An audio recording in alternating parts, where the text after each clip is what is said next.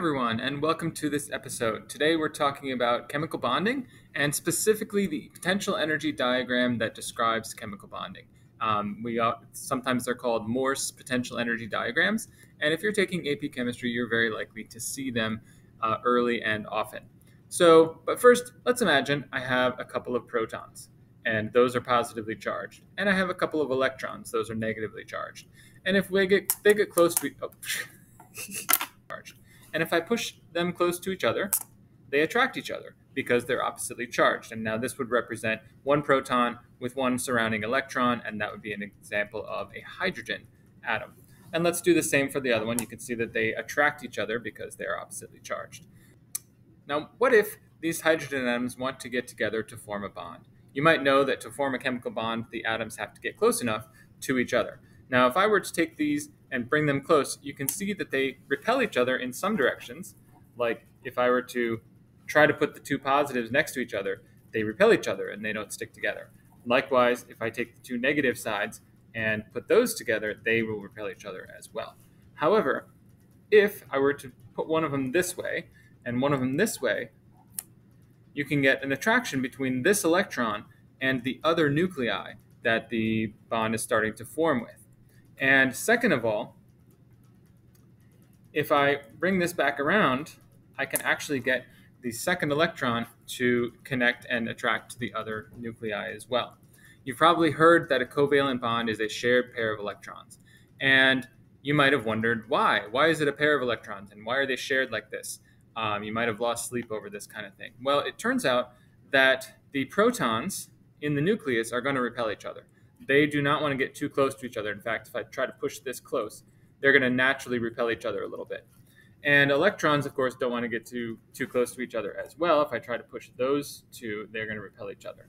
But right here in the middle, they've reached some sort of happy little medium where the protons, yes, they repel each other and these repel each other, but they're also attracted. The protons are attracted to the electrons and the electrons are attracted to the protons, and they find this little group, this organization that looks a lot like this.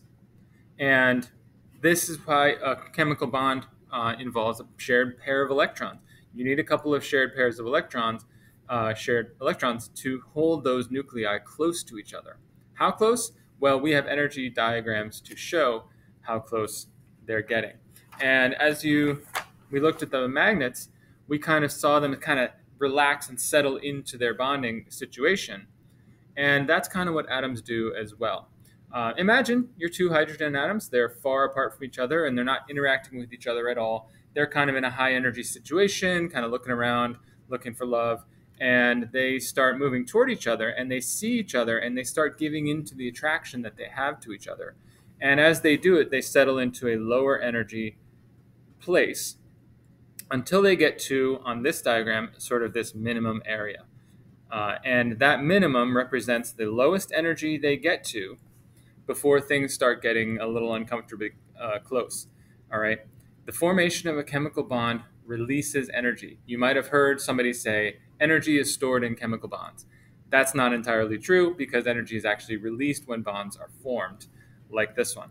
And each type of bond has an energy diagram like this that shows, number one, how much energy is lost when those atoms get together and given off, and the distance that they get to before they start getting a little too close to each other.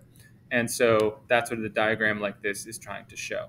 So you get a minimum, and then after you get past the minimum, now the nuclei might start getting a little too close to each other, and you have to put in a ton of energy to hold it there. And so the bond will naturally occur at a distance where the energy is a minimum, and that energy is given off when they're formed. And now let's take a short time and look at 4 questions in the style of AP Chemistry questions that you might see in your AP Chemistry travels. Starting with this one. This is a multiple choice question, and it says, which of the following graphs correctly shows the relationship between potential energy and internuclear separation for 2 hydrogen atoms? So again, we're back to the 2 hydrogen atoms who are forming a chemical bond, getting close enough to overlap their orbitals, and their nuclei will be a certain distance away from each other. And this question we can start with We've already looked at the graph of the potential energy diagram, and there's only one graph in here that really looks like that, and that is graph letter C. This one doesn't work. This doesn't match the same shape. This kind of matches the shape, but there is no increase in energy as the nuclei get close to each other. They basically just lower the energy until they get to that minimum. And so that is a first question.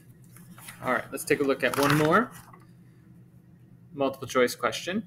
And we'll take a look at it. It says there's our potential energy diagram. Again, it looks like letter C from the previous example. The potential energy of a system of two atoms as a function of their internuclear distance is shown in the diagram above. Which of the following is true regarding the forces between the atoms when their internuclear distance is x? So right there. So take a moment, read the choices, pause the video if you'd like, and see if you can guess the correct answer to this question.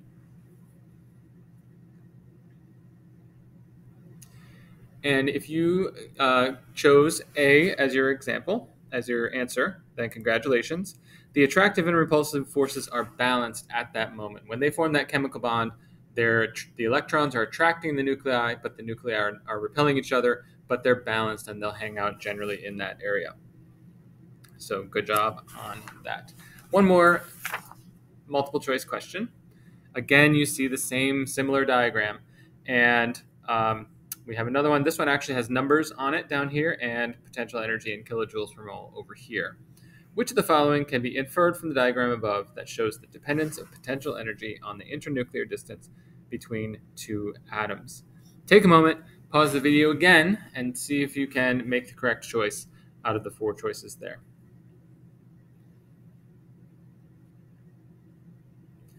And if you were able to pick letter B, the atoms form a bond with a bond length of about 75. So here's the distance in picometers. There to there, we're right about 75. And it would not be letter C, because if we're at 25, the net force would be repulsive, sending it back a little away from each other. And it would not be attractive at 75 picometers because they're balanced. We've achieved the energy minimum. And so the only good answer there is B. And now I'd like to share with you an FRQ style question with two parts. And in order to do the two parts, we need to do part A first, and then we'll look at the potential energy diagram down here. All right, it says, answer the following questions about N2 and N2H4. In the box below, draw the complete Lewis electron dot diagram for N2. Let's do this practice-wise. Take a moment and pause the video and see if you can draw the correct Lewis structure for nitrogen molecules. Okay, great. And if you figured out that nitrogen actually needs a triple bond, that's very important for the next question, because you only have 10 electrons and you have to give both nitrogens an octet. So nitrogen molecules, the ones you're breathing right now in the air, that makes up 78% of the air, are triple bonded nitrogens. And so that's the Lewis structure for that. And now keep that in mind. It'll go off the screen here for a moment. Based on the Lewis electron dot diagram that you drew, is the nitrogen molecule polar? Well, the nitrogen molecule is not polar because both ends are the same. We're forming bonds between two atoms that have the same electronegativity, and so non-polar. Now let's look at the potential energy diagram. And this shows the potential energy of the two nitrogen atoms versus the distance between their nuclei. And this is a very general diagram. We've got 0 there, but that's the only number on this whole thing. So that's what they've given us. On the graph, indicate the distance that corresponds to the bond length of the N2 molecule by placing an X on the horizontal axis. So we've already said that the bond length is the distance from here to here. And so I'm going to go up here and put an X on the horizontal axis there. That represents the internuclear distance. And again, you're just estimating on a graph, so I'm sure there's a little wiggle room if somebody puts it a little right or left, but you want to kind of get it right at the minimum. All right, this is the tough part. On the graph, which shows the potential energy curve of two nitrogen atoms, carefully sketch a curve that corresponds to the potential energy of two oxygen atoms versus the distance between their nuclei. Now, if you've ever seen a question like this, We won't pause the video. We'll just talk about it because it's tricky. A lot of people got this wrong because they're thinking about O2. And in order to get the correct sketch on here, we actually have to know something about O2. And it's always good to draw the Lewis structure of molecules that you're considering. We've already drawn nitrogen up here with a triple bond. If we draw the Lewis structure for oxygen, we find out that it actually has a double bond. And again, that would be nonpolar. That double bond is significant. So here's the question. We're going to draw a curve. And actually two questions. Two questions are, is the bottom part of the curve, the minimum, going to be right, left, or same spot as the nitrogen? And will that minimum be higher, same, or lower than the nitrogens? And we have to know two things about double versus triple bonds. First of all, triple bonds in general are shorter in length than double bonds, which are shorter in length than triple bonds. The higher the bond order, the shorter the bond length because you've got more electrons pulling those nuclei closer.